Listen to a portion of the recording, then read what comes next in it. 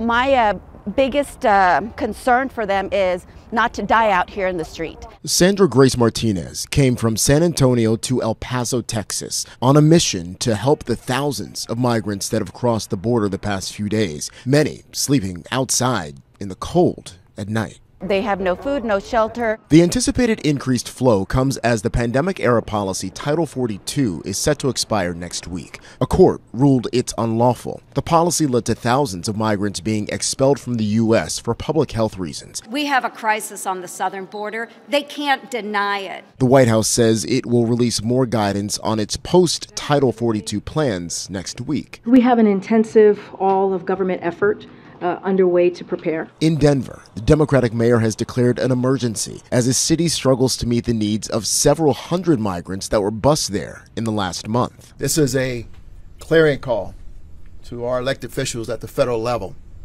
to put aside politics. Congressional officials tell CBS News that negotiations on a bipartisan compromise on U.S. immigration and border policy failed to gain enough support to pass by the end of this year.